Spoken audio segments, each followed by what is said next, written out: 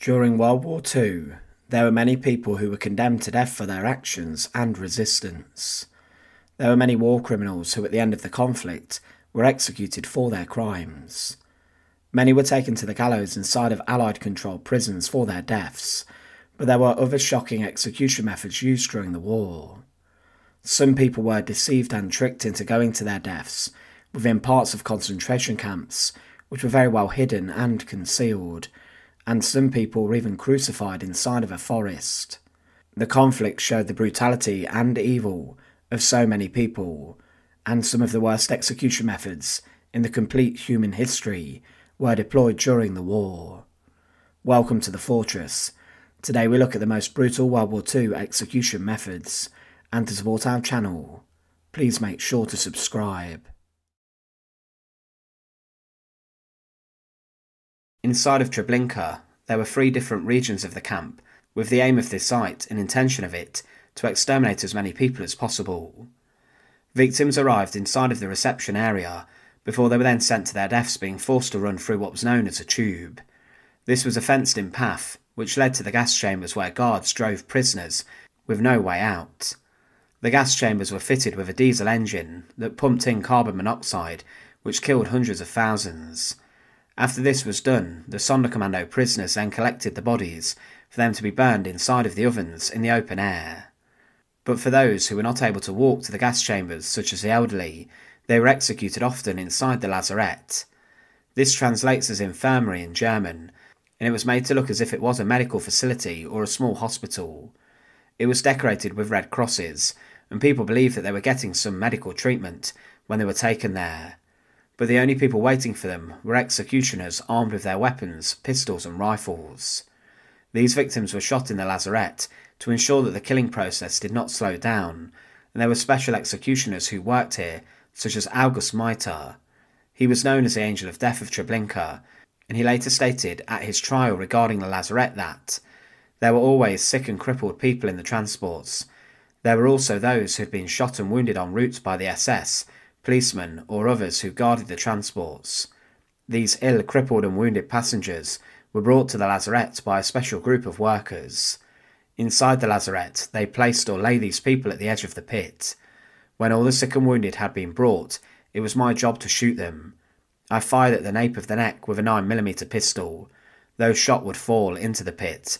The number of people shot in this way from each transport varied, sometimes 2 or 3, sometimes 20 or even more. They included men, women, young and old, and also children. The lazarette featured a large pit where bodies were burned, but the victims were sat on the edge of the pit, where an executioner approached them from behind and then executed them. A former prisoner of the camp said of the execution zone that a German with a machine gun is waiting, and with one burst puts them all out of their misery. They fall into a huge fire-filled ditch that occupies most of the area. 2 of Kurland, a Carpo's helpers, try to arrange the piles of corpses so they burn quickly and completely, in order to make room for the new victims that keep streaming in. It was ruthless, and every day there were many people being brought for their executions. Another guard who worked there was Willy Mentz, the gunman of Treblinka, who stated that in the region of the lazarette there were mass graves, and those who were shot were also laid on the edge of the pit, or grave, where they were shot. Mentz admitted that he shot these victims with his own pistol, and that following this their bodies were covered in lime and were then quickly burned. He also admitted that when prisoners arrived at the site, that there were often as many as 20 people who Mentz shot with his pistol. Another former prisoner claimed of the killing process in the lazarette that ahead of me a bored sentry sat on a little chair clutching a rifle. Before him down below was a deep pit. At its bottom were heaps of corpses which had not yet been consumed by a fire burning under them. I stopped in my tracks, paralysed with terror. The sizzling half-burnt cadavers emitted grinding and crackling sounds. The flames, once having enveloped them, either dissipated into little jets of smoke or reignited into a blaze which forced firewood and corpses into the devil's embrace. Here and there I could make out the torsos of men and women or little children. The smell of burning flesh reached my nose and prompted a flow of tears. Just then the old men began toddling up the bank, 3 or 4 metres high, in front of me. Stepping hesitantly, they suddenly caught sight of the pit and its contents. Aware that they had stepped into a trap, the miserable souls tried to escape as best as their exhausted condition permitted. As they scattered across the little platform, however, the guard pumped bullets into their heads and shoved them into the pit. The point of the lazarette inside of Treblinka was to ensure that those who could not walk through the tube to the gas chambers could be executed in secret away from this part of the camp to make sure that the slaughter was not slowed down. It was a ruthless execution method, as people believed they were getting some form of medical care, but they would be then led out towards a pit where they were slaughtered by gunshot. Thousands died in this area of Treblinka, and it added to the horror and evil of the camp. Inside of Germany, the guillotine was known as the Faubile, or the drop axe, and it did differ from the guillotine slightly. It was mostly metal, as the guillotine used in France utilised a wooden frame, but many of the early German Faubiles were the same as the French devices. The German executioners innovated, and they created a smaller metal structure for the execution, and these were said to have required less maintenance, and they were also longer lasting. One device, a Hamburg Faubile, was utilised up until 1933, and this specific device was strange, as it had a blade and a release mechanism, which was slightly different. With this device there was a hole in it, on the scaffold, where the body would be dropped down into the scaffold after the execution, for the body to then be placed in a coffin away from the eyes of many, as the Hamburg Faubile was surrounded by a big wooden shed, giving greater privacy.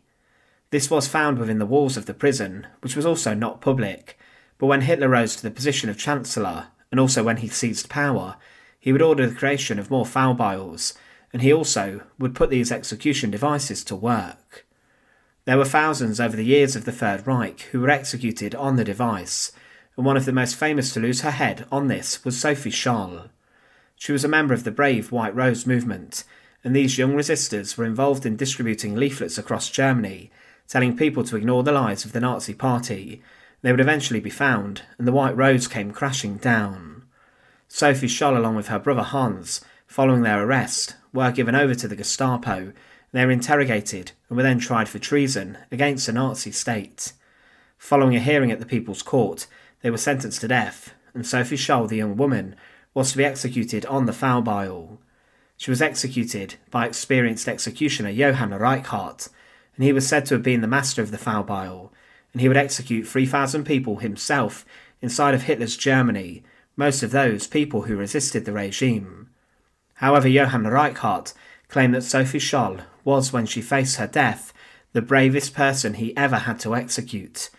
The device used to execute her was actually recently found, and can be actually viewed inside of a museum in Bavaria. But there had been other women who were executed on the device before, as Greta Bayer was executed on it decades before Hitler rose to power. She had been condemned for poisoning her fiancé and shooting him, and she did not love this man, but she thought murdering her husband was the easiest way out of her marriage. She was executed on the Faubile at just the age of 22. Many of those men and women who carried out the executions wore their smartest clothes, and these were gentlemen who were not butchers. They were hated across Germany, as many saw them as legal murderers, but they were men who were said to have been very skilled at using their instrument of death to take the heads off their victims. Some even experimented with their devices, and one was even said to have had a pipe connected to it, so that the blood from the falling blade would then be taken away, would then drain straight into a sewer system. Many of the devices had metal baskets fitted to them, which collected the head of the victim following the fall of the blade, and sand was thrown underneath the device to catch the blood, and also sawdust was. These execution devices were slightly smaller than the French guillotine, and the executioners used a metal gliding frame and kept the blade straight when it fell through the guillotine, and this allowed greater reliability as the device fell onto the neck. The blade of the device was also very heavy, meaning when falling at speed, little could go wrong as it sliced through the neck. The executioners working inside of Hitler's prisons could execute prisoners very quickly, and they could take a head off within a matter of seconds of someone entering the execution chamber. The victim would have been secured to a board, and the victim would stand on a footrest, as they were then secured and strapped to the board. This would then be quickly slid under the blade, and someone was then locked into place, and the blade would be released and the lever was pulled.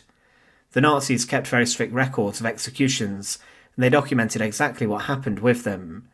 There were some which took just 7 seconds from when someone entered the execution chamber, and a bell rang out throughout the prison, and this told everyone that an execution was occurring. Also inside of the execution chambers, often the execution was performed behind a curtain, adding more privacy for the executioner to conduct his miserable work. Inside of Nazi Germany, executioners were paid roughly 3,000 Reichmarks a year, and they would also be given a bonus of around 65 Reichmarks with each execution, and some became rather rich.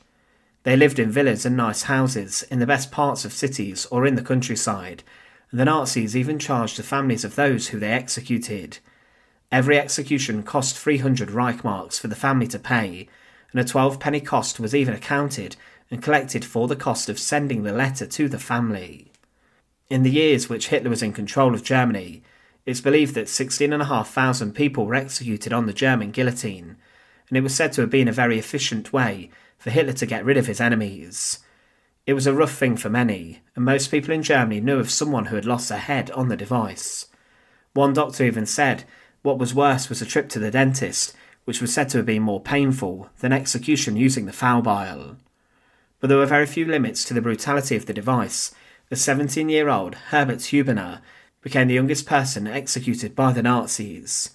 He was 17 years old, and he questioned the Nazis in his writing and pamphlets, and he claimed in one of these, "German boys, do you know, the country without freedom, the country of terror and tyranny? Yes, you know it well, but are afraid to talk about it. They have intimidated you to such an extent that you don't dare talk for fear of reprisal. Yes, you are right. It is Germany, Hitler's Germany. Through their unscrupulous terror tactics against young and old, men and women, they have succeeded in making you spineless puppets to do their bidding." Of course, for the Nazis, they believed this was treason, and with this Hubener, despite being a teenager, was executed on the foul bile. This took place on the 27th of October 1942, and at 8:13 p.m. in the evening the blade fell upon his neck, and his final words to the judges at his trial were, "Now I must die, even though I have committed no crime, so now it is my turn, but your turn will come." The foul bile was used at the end of the Second World War, and there were some accounts of the Allies using the device to execute war criminals in Germany after the conflict had come to an end. There were a few who were killed on the device under German courts, despite usually gallows being used inside of prisons for war criminals. The British utilised the device to execute people condemned by German law. However, within some of the most brutal prisons of the Third Reich, the foul bile was used often, and each week the device was being used to take the head of those people who were dissenting or resisting. They were even taken to occupied lands such as Czechoslovakia, where inside of prisons many Czech people who resisted the German occupation were slaughtered and killed on the foul bile. But what cannot be forgotten was the execution device, which became popular during the French Revolution, was borrowed by the Third Reich and by Hitler and was adapted to become more ruthless. It had a long history inside of Germany, as executioners looked to their neighbours for inspiration with the execution device, but Hitler's skilled set of executioners could take a head off in around 10 seconds from the point where they entered the execution chamber. Anyone who dissented would face the ultimate sentence, and they often lost their lives resting their necks under the slanted blade of the foul bile. The Einsatzgruppe were paramilitary death squads of the SS who followed the German army. They rounded up many civilians who had been left, following the advances of the armed forces. Each Einsatzgruppe had many different firing squads, and it's believed that these forces shot more than 2 million people. The executioners forced victims to dig huge pits and graves on the edge of the settlements in their hometowns. They were then taken in small groups into these pits, where they were then shot by firing squads. Sometimes the firing squad was stood on the edge of the pit, but at other times there were executioners who patrolled the pits, and they ruthlessly executed their victims in cold blood. They would order the victims to lie down, often on the bodies of those who 10 minutes earlier went into the pit before them, and the executioner, the Einsatzgruppe soldier, then pulled out his pistol, then delivered a shot into the back of the neck, in the nape of the neck, that resulted in their instant execution.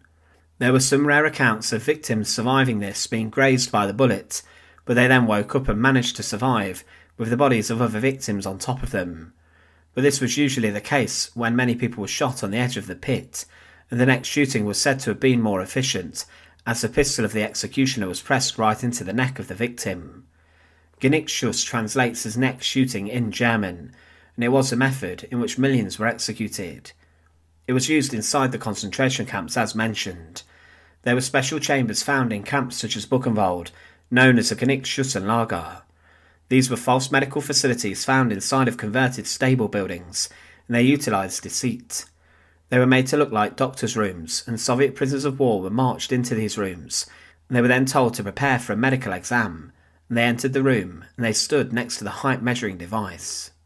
But when they were stood there, a hatch behind them was then opened, and behind was stood an executioner with his pistol. The weapon was then pressed against the neck of the victim again, and the executioner shot into the nape of the neck. This was the method of execution in which thousands of prisoners of war were condemned by. Inside of Auschwitz, the deadliest concentration camp of the Second World War, there were many prisoners who were executed by shooting, and specifically neck shooting. It was usually one bullet per prisoner, and despite gassing being the most common method of extermination and death in the camp, when the crematoria and gas chambers struggled to cope with the sheer amount of people to be killed, neck shooting was used. Operation Hearst saw 430,000 people, in May 1944, brought to the camp to be slaughtered from Hungary, and this took place over 56 bloody days. It was said to have been too much for Auschwitz, and the crematoria could not cope with the bodies. But the gas chambers could not cope too, and mass pit executions took place, and victims were forced to undress, and they were then led to a hidden fire pit by members of the Sonderkommando, those prisoners of Auschwitz who were forced to clean up the deadly operations of the camp. The victims were then led into the pit where an SS executioner administered a gunshot to their neck, and the victims were then burned in the huge pits. Genickschuss, or neck shooting, was one of the most common execution methods used by the German forces of the Second World War. Tragically, it was more proficient and cheaper than utilising firing squads, who would stand opposite groups of victims, as if they missed, the German authorities saw this as a waste of a bullet. By utilising one executioner with a pistol, who could not miss, it was one bullet per victim, and millions of people were slaughtered in this method during the Second World War. It was certainly one of the most ruthless execution methods. Still found standing at many of the concentration camps as a reminder of the imprisonment and incarceration are the perimeter barbed wire or electric fences that surround the camps. These were vital for the SS guards to ensure that prisoners stayed in, and they claimed the lives of many prisoners. The conditions of the sites were so terrible and brutal that at times some people just simply walked into the fences to end their lives because they could not live anymore with what was happening to them. One very famous prisoner of the concentration camps, who was held inside of Sachsenhausen, was the son of Joseph Stalin, the Soviet dictator. Yakov Zhugashvili was imprisoned inside of the German camp following his seizure on the battlefield, and his own father turned down a number of prisoner swaps for him that could have saved his life. Stalin saw it as the ultimate shame that his son had been captured, and he would have preferred it if he shot himself on the battlefield rather than to fall into the hands of his enemies. For the Nazis, it was a huge propaganda coup, having the son of Stalin locked up inside of Sachsenhausen. But on the 14th of April 1943, Yakov Zhugashvili died inside of the camp. There were differing accounts of his death, including one that he'd been shot by the Germans, or that he'd been involved in a fight with British officers. It was claimed after the war by British soldiers who were locked up inside of Sachsenhausen with him that Yakov Zhugashvili, following having a fight with a number of prisoners, then ran into the electric fence surrounding the camp, and that he died from electrocution before an SS guard then shot at him. It was claimed that he had been driven to do this, such were the conditions of the camp, that he chose to end his life this way, dying through electrocution. The high voltage fence would have killed him before the bullet probably did also, and it was claimed that this was the case with his autopsy. Inside of Auschwitz, the electric fence for many was a symbol of their suffering, and the fact they would never get out of the camp alive. Regarding the fence at Auschwitz, it was claimed that electrical current for the fence, as indeed for the entire Auschwitz camp, was supplied by a power line from the electrical generating plant at Sersha Verdna. Two separate lines ran from the main substation in Babis to the main camp and to Birkenau, and a range of other destinations including the city of Osisem, the train station, the tannery, for example. The transformer station at Babis stepped up the current running to the main camp from 5,000 volts to 30,000 volts. There in turn at another substation, located in the grounds of the former tobacco monopoly building, the voltage was stepped down to 6,000 volts, then to 400 volts, at which point it was connected directly to the camp fence. This was a three-phase current. As a result, when prisoners escaping from the camp attempted to short-circuit it, they managed to cut off the power to only a portion of the fence, and in places, that came as quite a surprise to them. So some prisoners did attempt to shift the current of the fence, to then plan an escape attempt, but it was a brutal sign of their fate. It was also said of the fencing in Auschwitz that, taking into account, as well as the internal fencing between the individual sectors, and the separate fencing on the grounds of the crematoria and Sector Canada, the total length of the Birkenau camp fences would be 17,189 metres. Adding the fencing segments planned later brings the total fencing at Birkenau to 18,668 metres. This shows how large Auschwitz was in its scale, but it was also claimed regarding the current that, since transmission of low-tension electric power over long distances involves a considerable loss of energy, the Birkenau camp fence, much larger than that of the Auschwitz I main camp, would also use a significantly higher voltage, 760 volts. It has been disputed that the current for the electrified fence around Auschwitz-Birkenau may have been switched off at certain parts of the day to conserve power, or that it was kept live during roll call in the morning and the evening. But also near to parts of the fencing were guard towers, where prisoners were constantly watched over by armed guards, and if someone made a step out of line towards the fencing, then the SS guards would not hesitate but to take a shot at them. Some SS guards even played sick games themselves, as they would purposely throw the caps of the inmates towards the electrified fence or into it. They knew that if the prisoners went to retrieve their caps, then they would either be shot at by the guards in the watchtowers, or they would be pushed into the electric fence by the other guards, or forced to walk into it. Some guards did this, and they forced inmates into the fences, and there are some harrowing images of people lying dead on the fence. The SS guards at times tended to play sadistic games with the prisoners of the concentration camps, as at Mauthausen they utilised the quarries to execute prisoners, and so would either force them to push a prisoner in front of them off the precipice in cliff face, or this person would then be shot. It was certain execution, and for some of the guards the fences became a gallows where they could condemn prisoners. It could be used as a torture method too, and as a way of mocking prisoners and getting them to confront possible death. One punishment method used in the camps was that the guards forced a prisoner to stand in between the narrow strip of ground, between the electric fence and the second fence, and the prisoner knew that if they touched either of the sides, then they would probably be dead. The strip of ground was just 60 to 80 centimetres wide also, and it was terrorising, knowing that one slight misstep and someone would be executed.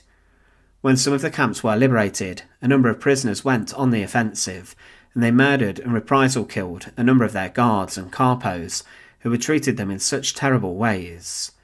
One commandant who was killed during the liberation of the Gusen camps was Franz Zieris, the commandant of Mauthausen. He succumbed to his injuries, but then the former prisoners of Gusen took his dead body. They then hung it from the fence of the camp to act as a message to those about the actions of the man that caused so much suffering. His body was then covered in swastikas and messages such as Heil Hitler, in an ultimate sign of Nazi shame.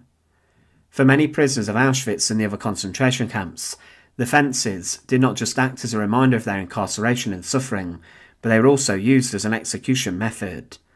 The guards heavily patrolled the perimeters of the camps at all times. They would not hesitate but to shoot a prisoner if they encroached on the fence. Prisoners were also pushed into the fences to their deaths, and some even voluntarily walked into them, such was their suffering. Today many of these perimeters stand around the former sites of terror. They are a powerful reminder of the past, the terrible conditions that people were kept in during World War II. Mauthausen concentration camp opened on the 9th of August 1938, and the first inmates of the site had been sent from the first concentration camp of Dachau, which was set up inside of Nazi Germany. These inmates were forced to construct much of the new site, which would be later used for slave labour, and after much research by the SS officials, they settled on the construction of Mauthausen, being where it was, due to the close proximity it had to a granite quarry. The camp was created around this, and also there were good transport links, as it was found close to Linz, the hometown of Adolf Hitler. The granite that was mined inside of Mauthausen previously was known to have been very good quality, and it was even used to pave the streets of the Austrian capital, Vienna. Adolf Hitler and the Nazis planned to construct a new Germany and a new capital, and the plans were huge in their scope, and for this Hitler needed a huge amount of granite. He did not want to spend huge amounts of money on resources, building new buildings and construction projects when he had one eye on a new global conflict. Hitler preferred to spend more of the German money on the military and improving armaments production, and because of this the solution was to use prisoners of war and slave labour to work inside of Mauthausen to mine the resources that were needed. Mauthausen became one of the largest complexes inside of the concentration camps, and some of the subcamps were huge. But there were many other factories constructed around Mauthausen, and many other companies used the prisoners to work inside their factories for free or very little, which would then be paid to the German Reich. The conditions of Mauthausen were terrible, and there was a huge issue with overcrowding, and the barracks that the prisoners lived and slept in were not sufficient for the amount of people inside of them, and because of this there were many diseases which spread around the camp.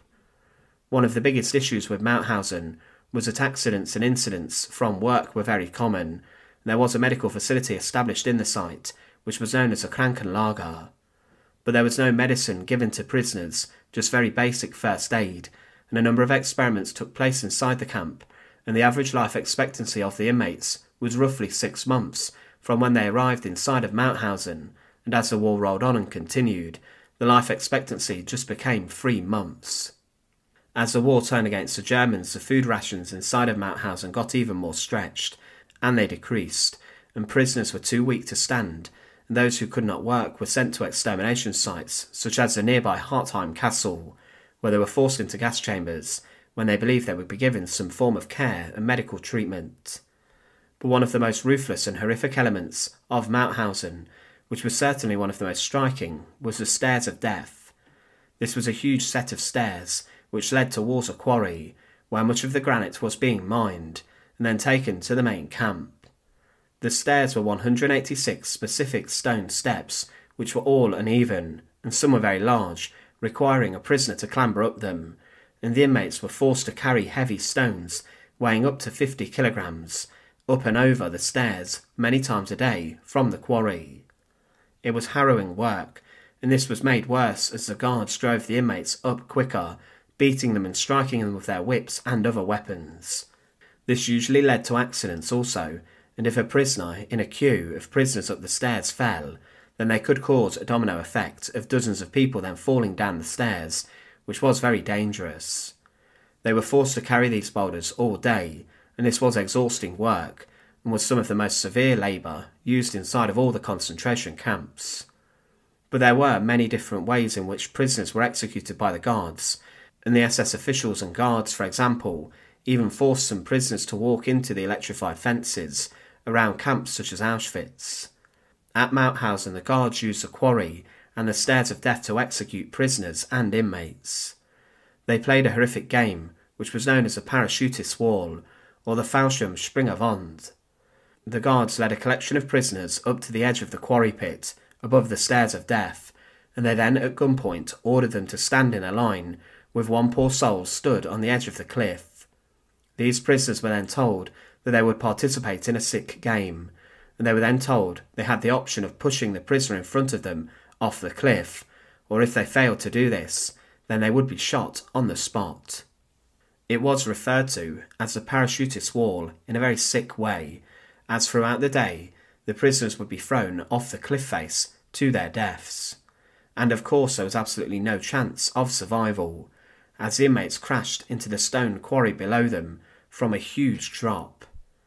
The fact they were either forced to take the life of another inmate and prisoner, or they would be shot, was a harrowing choice, and some did face the bullet of the SS executioner there and then for their refusal to push, but others, under immense duress and the threat of their own lives, did do this and pushed other people off the cliff. It was kill or be killed, and the prisoners did not have a choice to do this, or leap off the cliffs themselves.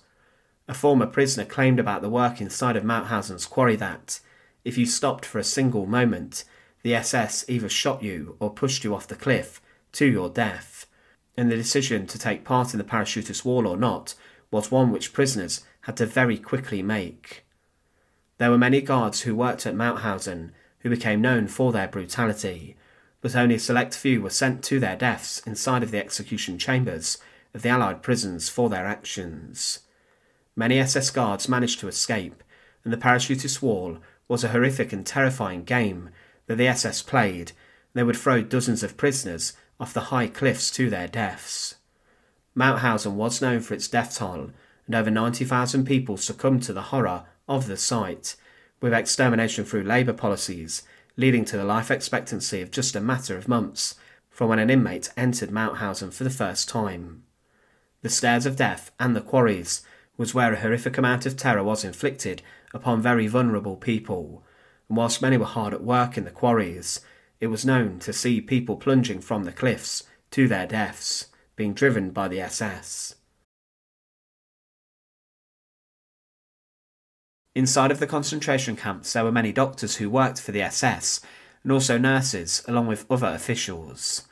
Inside of the hospitals and medical bays where they worked, there was little to no care given out, and many inmates knew that if they were sent to the infirmary, then there was a very good chance they would never get out alive. They feared the medical experiments of evil SS doctors, such as Josef Mengele, the Angel of Death, but they also feared an execution method which was known, inside of Auschwitz, as the needle. This was putting prisoners to their deaths by using an injection of a substance to the heart, or through the blood supply. Much of the injections administered contained a chemical called phenol, which was toxic to consume on its own. Today this is found in tiny amounts inside of mouthwash and also other cleaning agents, but when injected straight into the heart, this killed the victim instantly. This method of execution was used by the SS doctors to execute and kill sick prisoners who they thought would never get better, so they just dispatched them quickly.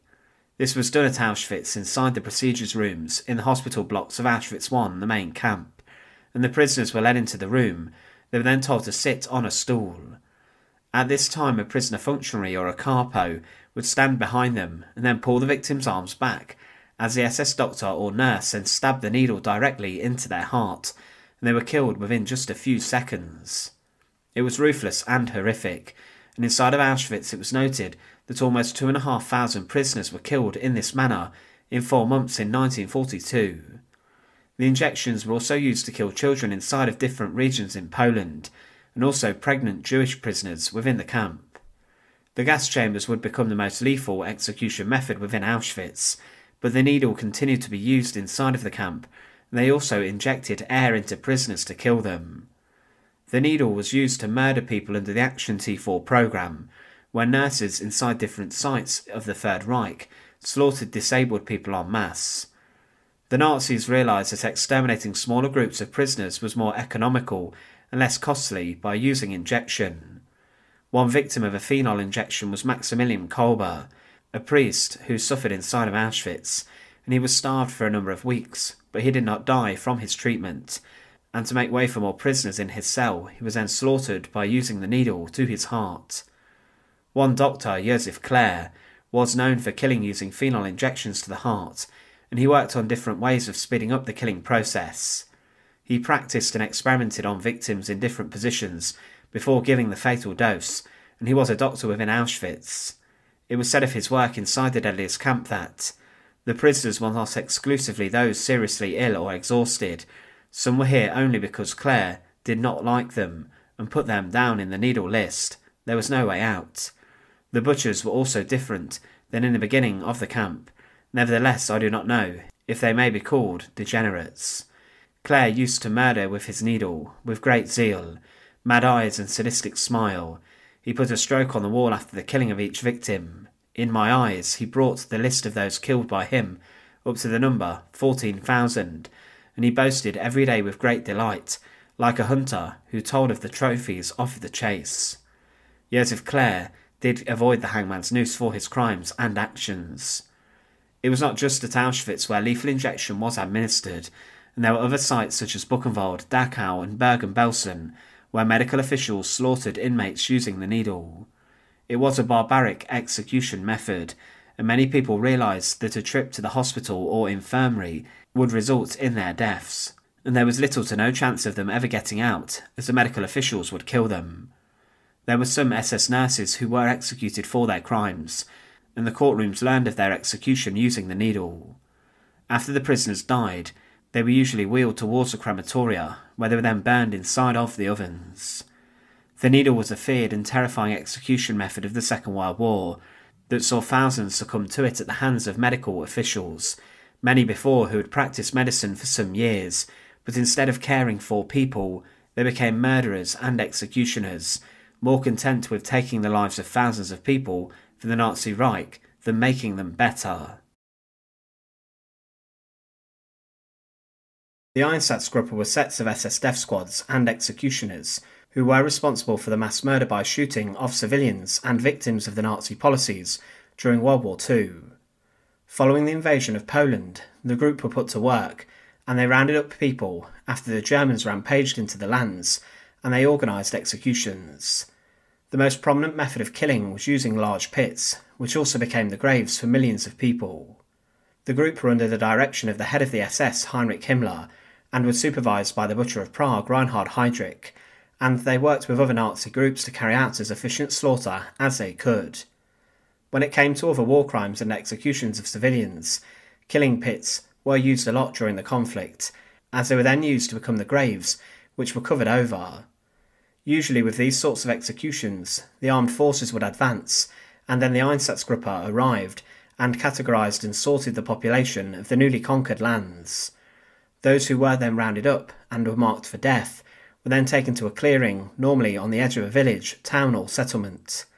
These first victims were the ones who were ordered to dig the pit, and they would then be the ones who dug the graves in which hundreds more bodies would then be interred inside of. Following the digging of these deep pits, usually the victims were led into the pit in groups. There were two different methods of execution deployed by the SS within the pit. One of the most common was to use a sole executioner who worked in shifts with other men. The victims were ordered into the pit, and they would be often standing on the bodies of those who went before them, and these people were then ordered to lie down on the bodies of those who went before. The SS executioner then came up behind them and administered a single gunshot in the nape of the neck with a pistol or rifle, and this was known as Genickschuss or neck shooting. The SS realised that they could use one executioner for the killings instead of firing squads, but these were also deployed when there were many to be killed at once with more haste, as the firing squad would stand on the edge of the pit, and they would then fire into the victims when they were ordered to do so. This was the method in which millions of people were killed all across occupied lands during the Second World War. There were some harrowing accounts of people who did survive the killing pits, and they, once the dirt had been piled on the bodies on top of them, did manage to scramble out playing dead. This was rare, but after the executions had taken place, the SS men then made extensive efforts to conceal their crimes. The land was recorded by the SS as being a site of a major war crime, and often trees were planted over the graves to hide what had happened. But there were examples later of groups of men being forced by the SS to dig up the dead corpses and then burn them in huge pyres, reducing the remains to ashes, which were then buried. Inside of a forest a few years ago in Poland, the remains of roughly 8,000 victims of the Nazis and the Soldau concentration camp were found. There were roughly 17 tons of ashes discovered, and these had been the people who were killed in execution pits, who were dug up and then cremated. They even found some possessions from the deceased.